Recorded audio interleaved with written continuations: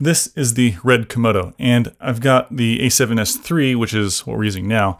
So naturally, I'm going to do a side-by-side comparison real quick and see if you can tell the difference while I talk about the camera. Now I got both because I couldn't decide between them. I figured the A7S3 would be more convenient, but the Komodo would be, it would have better image quality. That's true in some respect, but being that I only want to film in 4K, this test will show you that it's pretty difficult to tell the 4K images apart. The Komodo has, the noise looks really organic, and the A7S3 is completely noiseless, like straight up surgical. For one of these comparisons, I added noise to the Sony, and for the other one, I performed noise reduction on the RED. So I'll be comparing the noise added image of the Sony to the natural image of the RED, and the noise reduced image of the Komodo to the natural image of the Sony A7S3. Also, I did push my skin tones pretty significantly. It gave myself a bit of a tan. I've been inside a lot lately, so I don't remember what that looks like. Both images performed identically when pushing my skin tones though. Someone on Twitter did say that it looked like I had a sunburn, and I think that was kind of my goal. And if you think that the colors don't match perfectly well, it's mainly because I'm kind of a noob and I just eyeballed it. I'm not a color correctionist or a colorist or whatever, but I'm pretty confident that the colors can be matched easily enough by a professional.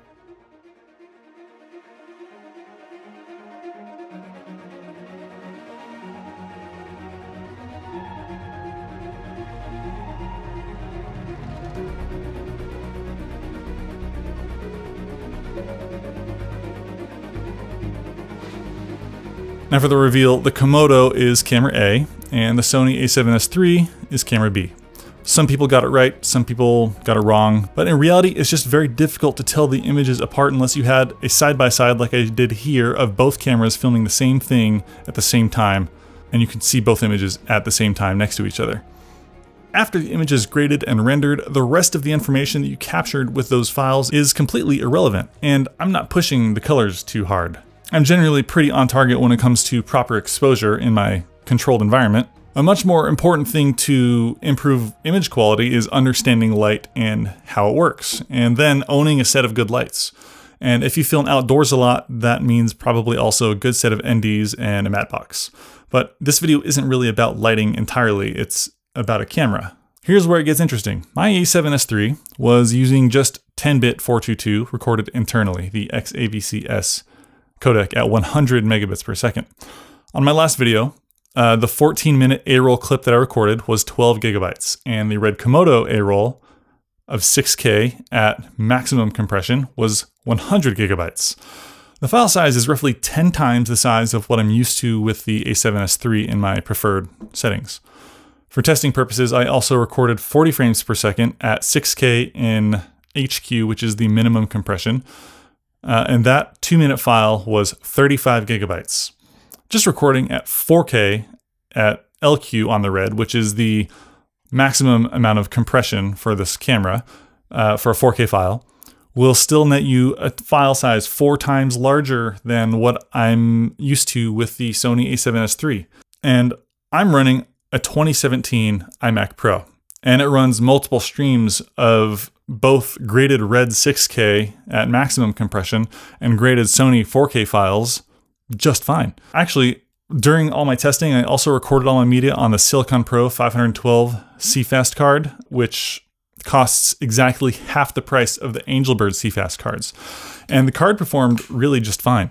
You will still get a warning when using that card instead of using something that's RED approved, like the Angelbird CFast cards. I think that's only because Silicon Power hasn't paid the licensing fee or the testing fee that needs to be paid to RED before they approve it and stop showing that warning on media. I think that's how it works. I could be wrong. I don't work at RED and I haven't talked to anybody, but through my speculation and through things that I've heard other people say, I think that's possibly the case. In my own experience, this 512 gigabyte CFast card works just fine recording the highest possible data rate that the RED will produce. I had a similar issue with the Sony A7S3 when I was using batteries from unapproved vendors, which is basically any battery that's not a Sony genuine battery that has a little hologram on the back. You still have to put up with an annoying warning that says this battery can damage your camera, which in reality is just a battery that Sony didn't make. But that's a whole different topic and we're not going to go into that right now. I think RED has a better reason for showing this issue with the media. Their cameras need to record media and not drop any data because they only have one CFast card slot. They need to make sure they have a list of media that they've personally confirmed will work with their own internal testing, because there's only one card slot, there's no backup, and they need to make sure that whatever they recommend works. Anyways, the 4K overall image quality is roughly the same, in my personal opinion. My opinion is subjective and untrained compared to certain seasoned pros. That being said, it's certainly different straight out of the camera. And the baked-in noise profile of the Komodo's image does seem to prompt a little bit less banding after pushing colors around, because the noise breaks it up, I guess.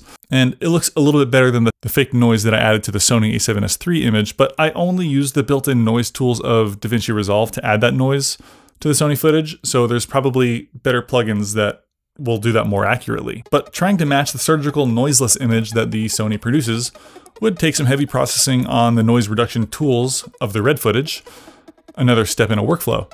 So I guess it maybe really depends on what look you're trying to achieve. Is it a completely sterile, noise-free image, or is it an organic film-looking image, like from a cinema camera? What all this tells me is that I personally still have a lot to learn about the RED Komodo and how R3D files work. I could be a little baby and say that I'm selling my Komodo for another Sony, or something like that. And I might end up just doing that. But I'm still a novice personally at color grading and an amateur filmmaker with RED cameras in particular.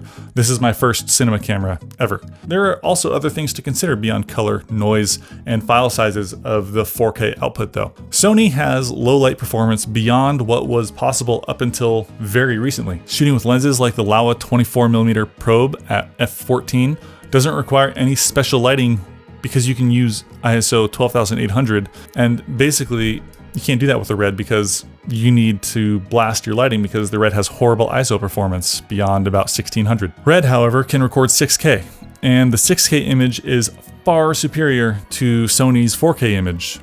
It's sharper and overall better looking, with more room to move it around in post. You can still crop in after the fact and achieve that beautiful 4K that we just compared of the Sony, if you need to, meaning you have more room to frame and punch in for those shots that you only have one chance to capture. And perhaps surprisingly, the autofocus on the RED Komodo holds up extremely well. I was using just the adapted Sigma 18-35 in these tests, the same one that I used on my GH5 for several years. And in fact, the glass on here is the same glass. It's the Sigma 18-35, but in a converted housing by PC Hood Cinematics. The glass on this Sigma 18-35 was dissected, rehoused, and declicked into a parfocal lens, and I'll be doing a full comparison of this lens versus the original Sigma 18-35 soon. But I did manage to get a coupon code for anyone wanting to save 5%. Tommy is the coupon. The real reason I would recommend anyone should buy the Komodo at this point would be if you need the best possible image quality available captured with a global shutter. Movies are called movies because they are moving pictures, or movies for short, as opposed to stills. Movies capture light and motion, and capturing those things with a global shutter more closely resembles reality. But rolling shutter has gotten so good in modern cameras, it's difficult to make a case for global shutter anymore at all. Aries cameras don't have global shutter. I was going to rig up a spinning thing to demonstrate rolling shutter, and I may do that in the future, but the easiest demonstration is just showing a flickering light effect using the Rotolight Titan. Gunshots, camera flashes, explosions, flash bulbs are all instant sources of light that create a disgusting looking banding effect when captured with a rolling shutter because of how rolling shutter works. And in some cases, you only get a chance to capture something like that once. And this is where global shutter is probably the most useful to me. Cars flying by windows and propeller blades on aircraft might be another place where this becomes pretty important. But I even caught a helicopter dropping water onto a fire ironically caused by a local movie production.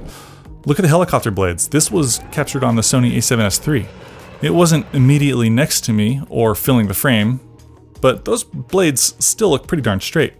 And I'm sure the effect will be exaggerated if I were to have something like this take up the whole frame, but nonetheless, rolling shutter is approaching a level where the motion distortion is nearly negligible unless something is going the speed of light. That's making me feel like the global shutter is almost a specialty tool for VFX artists. It's nice to have, and your motion will look technically more natural if you're whipping the camera around, And I would definitely say it should be used for action sequences or anything where the movie has a fast moving character or a train or an object that you need warping to be prevented in, or obviously flashing lights. But that's it. My reason for buying the Komodo were 1, to improve the image quality of my videos, YouTube compression be damned. 2, was to have a more professional, better workflow. Well, that didn't happen. The Komodo takes like 25 seconds to turn on. If the ambient temperature changes more than 20 degrees, I need to re-black shade the camera. Or if the shutter speed changes by more than a fraction of a second, I need to re-black shade the camera again. And that takes a couple of minutes. And then the added cost of managing these massive files totally sucks. The little baby screen on the back of the Komodo is complete garbage, so I had to pick up this 7-inch monitor to make sense of it. And I finally got the Small HD Indy 7, a 7-inch monitor that has RED control. So with this monitor, I can finally actually control the camera. I can start recording, stop recording, change all my compression settings and frame rates. So that monitor is really handy to actually make sense of how I'm supposed to use this camera. It did take like another 45 days to show up after I ordered it, and the RED Komodo, that one took 91 days to ship. So if you want to get a rig built out, you need to either pay a lot of money for someone who's willing to sell, or you need to be extremely patient and wait several months to build your kit.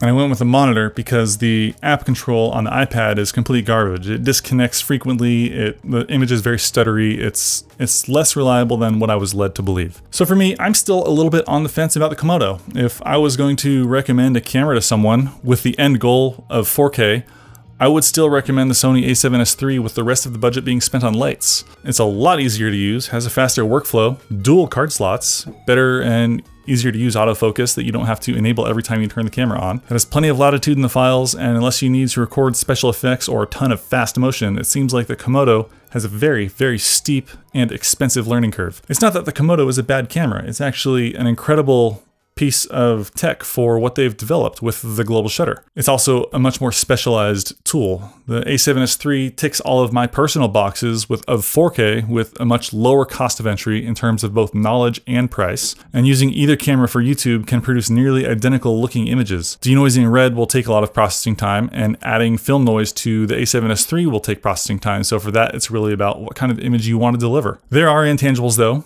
Starting with the platform of delivery. YouTube will likely degrade any difference in noise pattern and screw up subtle differences in colors. And then anyone who's invested in a RED cinema camera probably has an in-depth understanding of how to use light, which almost certainly is the primary reason why any creator working with professional cinema cameras has better looking videos on YouTube regardless of what camera they're talking about. It seems like the RED is an insurance policy on your footage. You may have a bit more range to push color, maybe, and it'll never overheat. You can record forever, and you can capture global shutter motion and light. All the things that you might need if you're spending $1 million on a scene and you need that shot to be perfect, which makes sense. And well, there's also the fact that it shoots in 6K, and if you can put up with the 6K data workflow, using the 6K image from the Komodo pushed into a 4K timeline looks even better because obviously it's downsampled to 4K from 6K. It's sharper, and the noise is even more beautiful, in my opinion. It's like the best of both worlds in terms of image quality. But no one on YouTube viewing this will ever really be able to experience what I'm talking about there because of the way the compression deteriorates the image. So what I really want personally, I think, is a Sony A7S III with a built-in V-mount battery slot, or maybe the FX6 with the V-mount battery module if they ever make the autofocus work identically to the way the A7S III's autofocus works. All that being said, I know I still have a lot to learn about the Komodo and where it fits exactly into my own personal workflow. I had a similar learning curve with the A7S III, so be subscribed. I have more videos about this coming soon and some of the accessories that I use to build out this kit. Thanks for watching. Peace.